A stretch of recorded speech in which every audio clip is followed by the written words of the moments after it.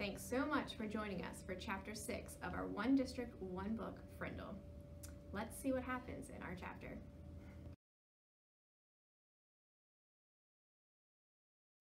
Chapter 6, The Big Idea. 3 things happened later that same afternoon. Nick and Janet Fisk had missed the bus because of a school newspaper meeting, so they walked home together. They were seeing who could walk along the curb without falling. It took a lot of concentration, and when Janet stepped off into the street, Nick said, "That's 3 points for me." But Janet said, "I didn't fall. I saw something. Look." She bent down and picked up a gold ballpoint pen, the fancy kind. That was the first thing, Janet finding the pen. They got back on the curb, and Nick followed Janet, putting one foot carefully in front of the other on the narrow concrete curb. And while he stepped along, he thought back over the school day, especially about his report, and what Mrs. Granger had said about words at the end of the period finally sank in. That was the second thing, understanding what Mrs. Granger had said. She had said, "Who says dog means dog?" "You do, Nicholas." "You do, Nicholas?" he repeated to himself.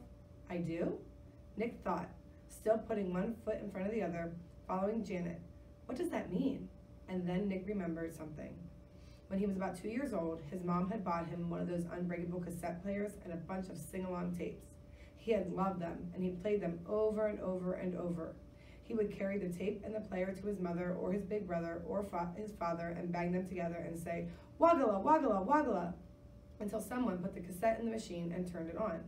And for 3 years, whenever he said wagala, his family knew that he wanted to hear those pretty sounds made with voices and instruments.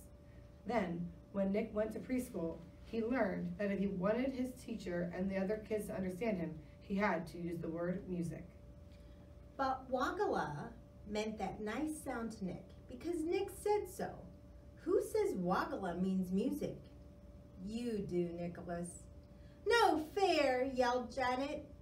They were at the corner of their own street, and Nick had bumped into her, completely absorbed in his thoughts. Janet stumbled off the curb, and the golden pen in her hand clattered onto the street. "Sorry, I didn't mean to, honest," said Nick. "I just wasn't watching." "Here." Nick stooped over and picked up the pen and held it out to her.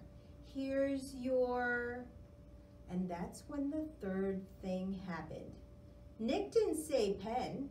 Instead, he said, "Here's your Frindle." "Frindle?" Janet took her pen and looked at him like he was nuts. She wrinkled her nose and said, "What's a Frindle?"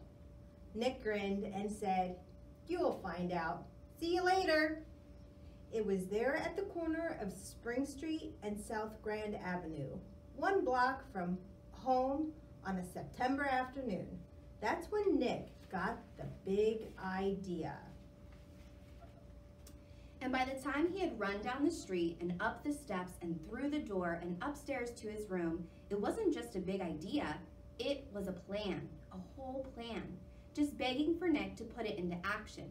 And action was Nick's middle name. The next day after school, the plan began. Nick walked into the penny pantry store and asked the lady behind the counter for a Frindle. She squinted at him. What?" "A Frindle, please, a black one." And Nick smiled at her.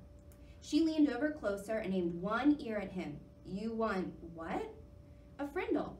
And this time Nick pointed at the ballpoint pens behind her on the shelf. "A black one, please." The lady handed Nick the pen. He handed her the 49 cents, said thank you, and left the store. 6 days later, Janet stood at the counter of the penny pantry. Same store, same lady. John had come in the day before, and Pete the day before that, and Chris the day before that, and Dave the day before that. Janet was the 5th kid that Nick had sent there to ask that woman for a Frindle.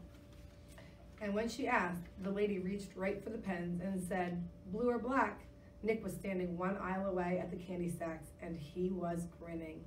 Frindle was a real word. It meant pen. Who says Frindle means pen? You do, Nicholas. Half an hour later, a group of serious 5th graders had a meeting in Nick's playroom. It was John, Pete, Dave, Chris, and Janet. Add Nick, and that's 6 kids. 6 secret agents. They held up their right hands and read the oath Nick had written out. From this day on and forever, I will never use the word pen again. Instead, I will use the word Frindle, and I will do everything possible so others will too. And all 6 of them signed the oath with Nick's Frindle. The plan would work. Thanks, Mrs. Granger.